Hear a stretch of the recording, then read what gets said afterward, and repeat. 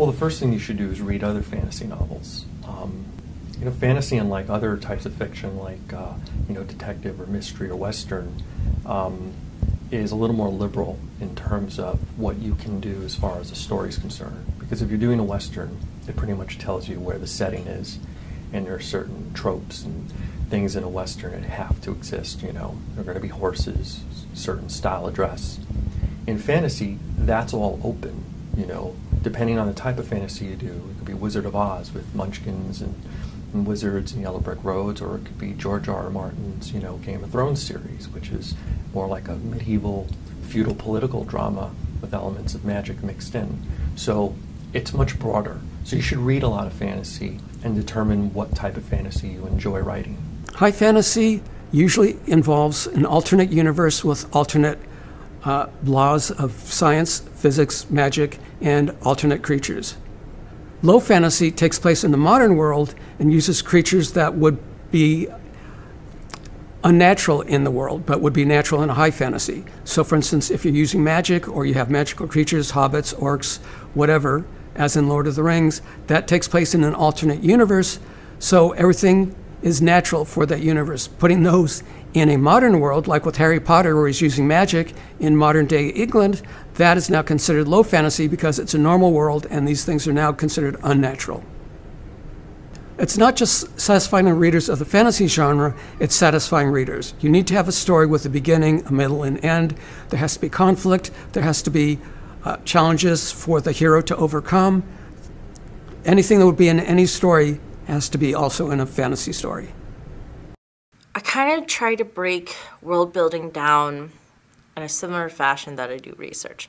So the first decision you have to sort of make is what time period. It doesn't matter if this is totally fictional fantasy world, sci-fi, or contemporary romance. You sort of have to know what time period and limitations based off a time period or progression that you're inspired by. After that, you kind of have to decide location, your geography. Are they on an ice planet, or are they living in the desert, or they're in Florida? Like, there's totally drastic differences of how the time period and the geography interact with one another. And then those two elements decide what your limitations and bases for culture and the background noise. Like, your character is actively a living piece of this world, so what culture are they part of? What cultures are they surrounded by? Are they in a trading hub where they get a little bit of everyone from all over, but there's like a particular locals are different from imports, you know? So you have to paint those differences concisely. And the last thing, and this sort of kind of comes back from the game development side, is that you have to decide on your mechanics.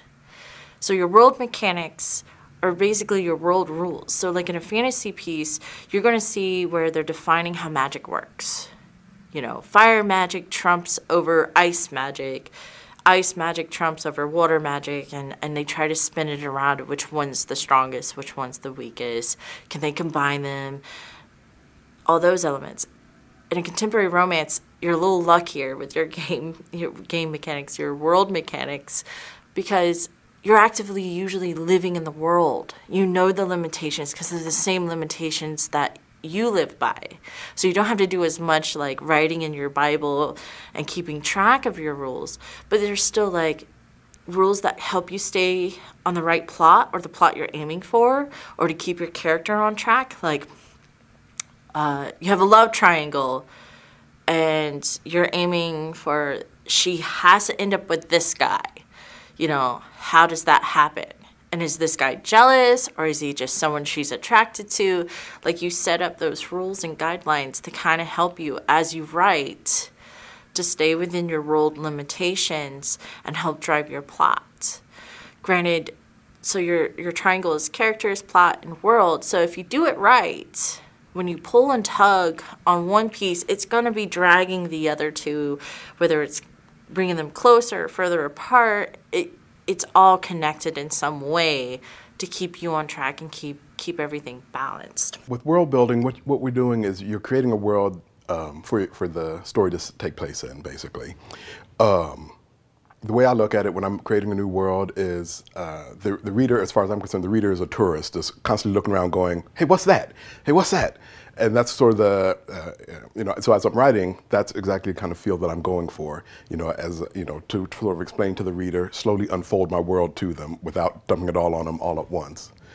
And so basically what I'm trying to do is create a world that, sets up the story I want to tell, and also the one that challenges the characters that are in the story.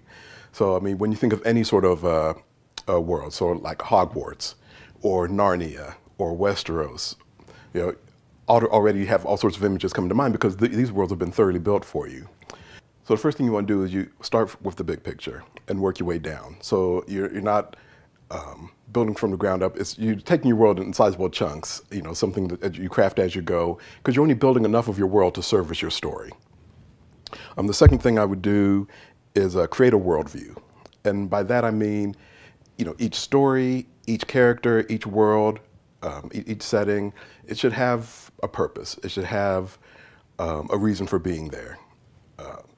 And so as a part of that, you're going to create things like, things you will consider things like language, things like customs. These are things that go into creating the worldview. And then lastly, I would give your world a sense of history. It didn't just spring up yesterday. It's going to have a sense of time and place to it. So you want to have, incorporate enough into that world so it feels like it's been lived in for a while.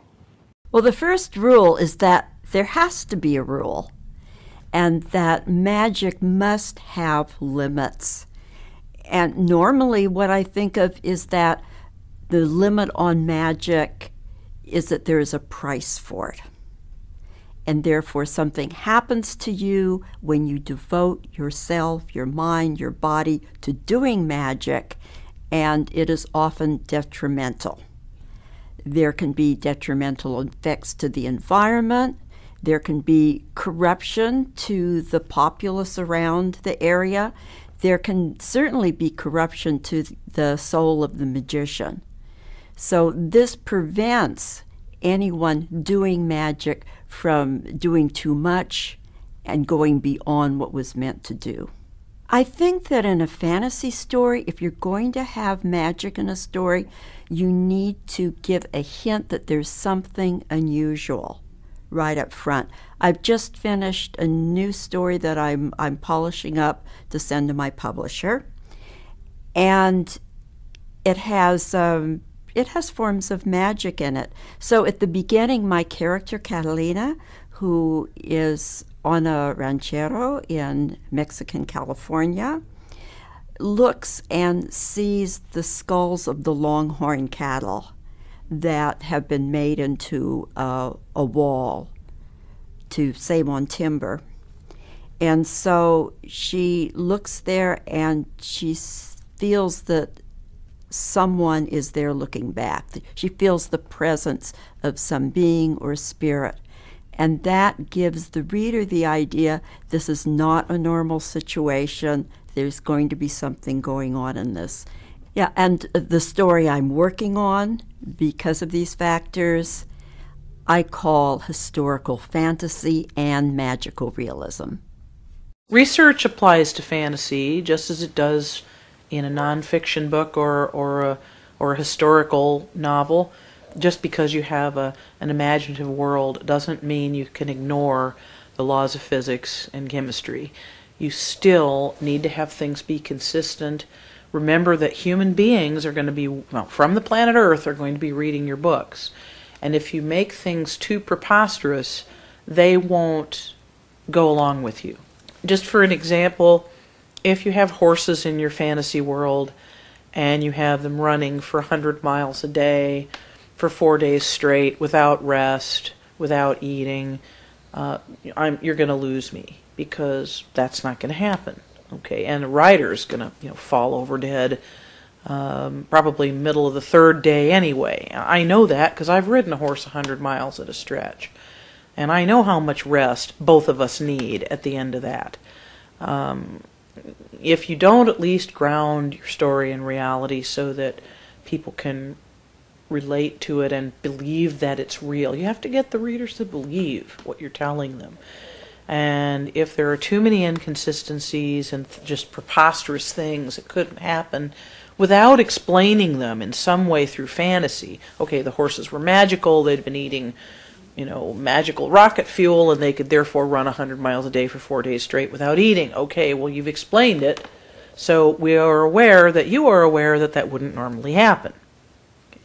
That's where the research aspect comes in, and if you don't have the personal experiences to draw on, then you either ask people who do have those experiences, you go into literature, you become well versed in those topics that you're dealing with.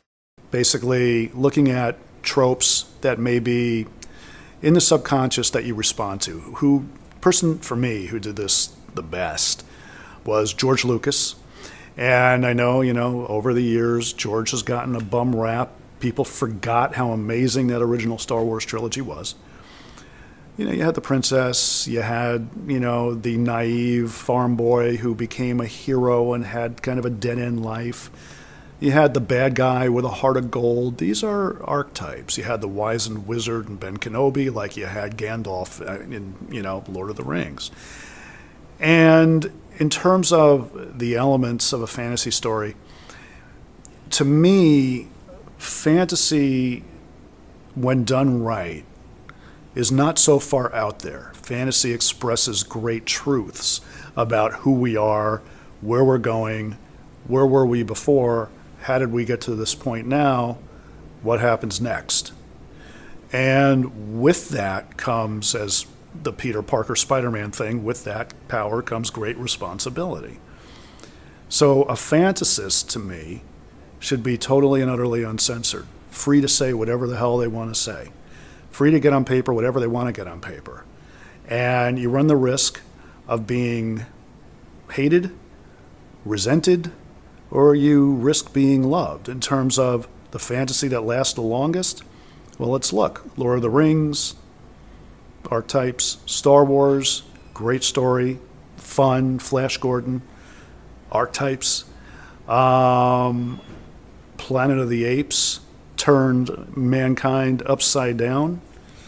And these are things that really continue to make one think. As time progresses and history progresses, what happens is you could look back at stories that were written 50, 60 years ago. Now all of a sudden they have relevance. With everything going on in the world today politically, and I promise I won't go there unless I'm asked, science fiction and fantasy really, look, they could be escapes, or they could be a safe way of looking at something. I was talking to somebody earlier today, a friend of mine who's hosting a new show I'm producing towards the end of the month. And we were talking about Rod Serling, who is an idol of mine and a hero to him. And with Rod, it was like he had so much to say. And he was, at times, an angry guy, very opinionated, very political. But to sort of put a soft covering on it, he had to use robots, or he had to use beings from other planets, or he had to, basically create races to make those statements that he was trying to make about our contemporary times, or the contemporary times back then, that he couldn't necessarily do because he wouldn't be published in that regard, or he wouldn't be produced in that regard.